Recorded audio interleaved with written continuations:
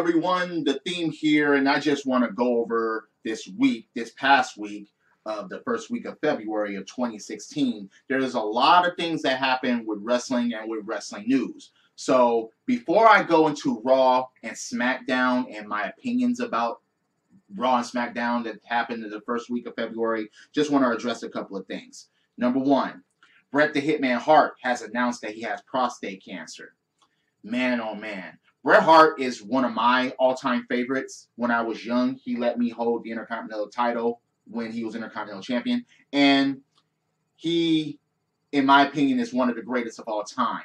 For him to announce something like that, it's just, oh God, it's scary and it's just fucked up. I mean, my thoughts and prayers are out to him and his family. It's just the fact that I hope someday that there is a cure for all forms of cancer. Cancer is bullshit. It just sucks. And I just hope that cancer gets fucking wiped out, conquered, off the face of the earth, all that shit. That's just the way I feel about that. But, oh man, that was just a devastating announcement that he had made earlier in the week. Then there's, I mean, damn.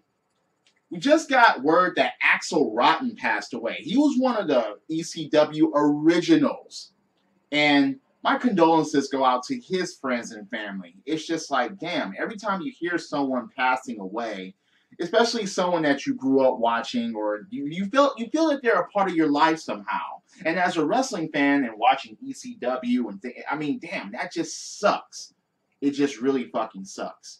I mean, damn, lost another one, and man, you never sit and think how old you are or are becoming until you see people that you grew up watching or listening to, or, you know, until those people start to pass away and just start leaving. It's like, man, it's just something to think about, really. Then you have TNA Wrestling releasing Awesome Kong. Okay, she had an altercation with Rebe Sky, and it's like, oh, God. Of course, that's basically a Hardy situation, a Hardy control situation. We all know that's what it is. Is she going to go back to WWE? Not really sure at this point. They do kind of need her in the Divas division because that will pick it up a notch, especially since the fact that she can go in the ring. She can. Regardless of how you feel about her, she can. Even at her age 38, she can still go in the ring. All right? So, as far as her being there, or I mean, her going back to WWE as Karma or even as Awesome Kong, who knows?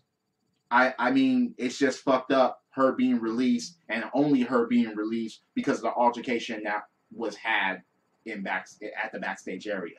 That, I mean, yes, she got it to a point where it shouldn't have been, but she was the only one that was released. But moving on from that. So Raw and Smackdown. So basically, this is the hype that WWE Fastlane, and it's not much of a hype that there is. It's basically Reigns, Ambrose, the Beast somewhere, and Triple H going and sitting, waiting, and just like, all right, who am I going to face at WrestleMania, which I think is going to be Reigns, which I don't want it to be Reigns. I do hope that it's Ambrose, but he has the Intercontinental title. They did try to hype up Ambrose being the biggest underdog and him not being afraid of the Beast and stuff like that in the opening segment. And it was kind of cool to see that. But does anyone think that Ambrose has a chance? I mean, I personally don't. I think it's just going to be Reigns because, in my opinion, the Wyatts are going to cost Lesnar, and Ambrose still has to defend the IC belt. It would be cool if Ambrose ends up in the main event of WrestleMania. I will totally mark out for that. And I will come in front of each and every one of you, on this video, on a video somewhere, and be like, okay, I was wrong. Ambrose is in the main event at WrestleMania, and let's celebrate good times tonight. But I'm not sure if that's going to happen. So, you had Kalisto beating Rusev by countout. Pretty pointless. It's just that at Fastlane, Kalisto and Del Rio are going to clash again for the United States Championship. There's nowhere for them to go. Nowhere else at this point. That's just the way it is right now. Is Kalisto gonna cough up the belt again? Are they still gonna do the hot potato thing? Don't think so, because Del Rio has been rumored to have a back injury. It may have something to do with his neck too. We don't know. I mean, it's just the fact that, and WWE is losing a lot of people due to injuries right now, and that's just messed up. But Kalisto, yeah, he beat Rusev by count out on Raw. So you had the Usos beat Curtis Axel and Adam Rose. Oh, another thing, conspicuous by their absences, you had Bo Dallas and Bray Wyatt absent because Blackjack, okay, their grandfather, Blackjack Mulligan, was hospitalized. So they weren't a part of the show. They actually left to go attend to that. So Bray Wyatt was not with the Wyatt family, and Bo Dallas, because they're brothers in real life, Bo Dallas was not with the social outcast. So that was that. But the Usos winning, I don't really care about the Usos. I just don't. They had their time to shine, and now they're not really exciting to watch, in my opinion. That's just my opinion, okay? You had Brie Bella beat Charlotte, and they're trying to hype that up a bit. Look, again, do not...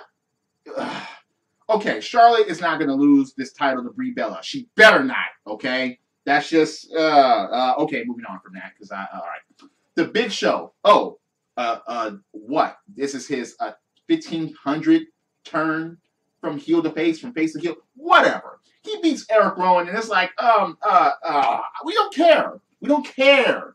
Why? Because it's like, we've seen this already. We've seen this so many times. It's just the fact that they won't let the Big Show be the monster that he can be. Get the championship and run for a while. They won't let him do that. They won't let the monsters be monsters. They just won't. And all this flip-flopping from face to heel, no one really cares anymore. People don't even want to see him there. They want him to retire. Many people think that he's a waste of space because of all the flip-flopping. And yeah, he's danced. He's been a silly fucking background bullshit.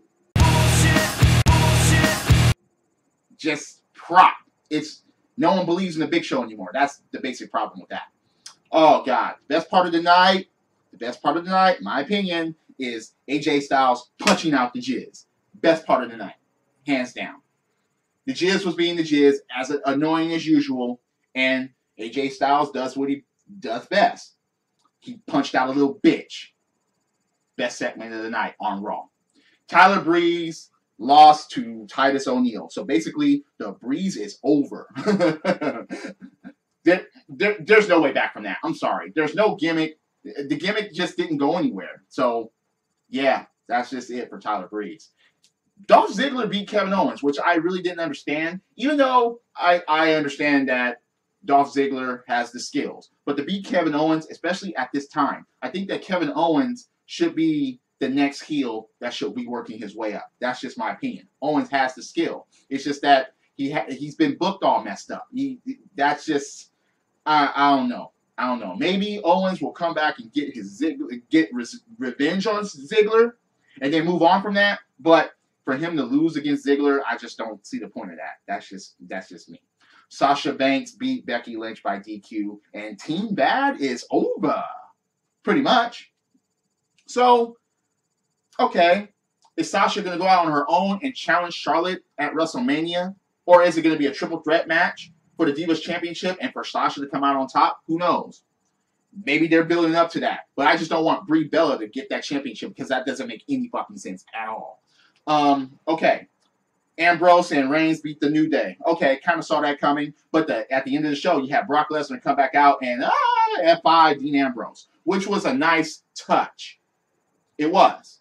Yes, you have the brothers, Ambrose and Reigns, kind of bickering. And maybe, yeah, he'll betray you. Or no, he'll betray you. And the championship is all important. Yeah, that's fine. But you still got that Beast in the way. You had a backstage thing between the Beast and Triple H. About, I'll see you at WrestleMania. Da-da-da-da-da. Yeah, it's the Suplex City softening up. Look, again, I just don't see Brock Lesnar going to WrestleMania. I don't see Dean Ambrose going to WrestleMania. That's just my opinion. I could be wrong. But it was a nice twist to have the focus on those two at the end of Raw, to get the attention off Reigns. I personally don't want to see Reigns in the main event at WrestleMania. I just don't. That's just my opinion, okay? So we go on to SmackDown. SmackDown, you had Reigns beat Rusev by DQ when the League of Nations just came in, and there wasn't even a fucking match there. It's like, come on, man, this is a waste of time. Kalisto beats Kevin Owens because of Dolph Ziggler. Okay, even though it was a non-title match, okay, that's fine. It's still, you know, the Owens-Ziggler feud keeps going. Maybe they'll sell that shit at Fastlane. Who knows? You know? Rowan, Eric Rowan. Okay, look. Yes, he's the weakest of the Wyatt family, and losing to Ryback and the Big Show all in 1 week basically just proves that. From an NXT Tag Team Champion to where he is now. It's just ridiculous. I just don't, yeah. The New Day beats the Social Outcast, which was cool. New Day rocks. I just want to see more heel tag teams. There has to be more. There has to be more that comes up. If the New Day does cough up those belts to anyone, the next heel tag team can take over. But I don't see that happening anytime soon. There's probably going to be a big clusterfuck at WrestleMania involving the New Day and their belts. Maybe a ladder match. Who knows? But, yeah, New Day rocks. Charlotte beat Alicia Fox. Again, Alicia is a basic... It's just a total waste of time. Charlotte, of course, was not going to lose to her. That wouldn't have made any sense. And then you have Roman Reigns and Dean Ambrose, once again, beat Rusev and Del Rio. Now, of course, they're trying to create tension in between those two. They're trying. They're failing, but at least they're trying, okay? I mean, that's Raw and SmackDown. Those are my opinions. I mean, I welcome opinions.